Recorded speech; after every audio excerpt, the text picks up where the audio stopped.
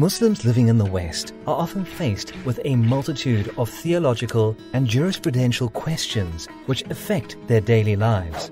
For example, can Muslims invest in banks that pay interest? Are Muslims allowed to donate their organs? Can Muslims marry people of other faiths? The Center for Decree and Doctrines brings together religious scholars from both Sunni and Shia legal schools who offer unified guidance on a range of pertinent issues affecting Muslims in today's world. Scholars discuss and deliberate these issues in order to collectively arrive at unanimous conclusions. These conclusions are then published as statements on the Center for Decree and Doctrines website, offering guidance and responses to the Muslim community. To find out more about the Center for Decree and Doctrines, please visit www.dia.almahdi.edu.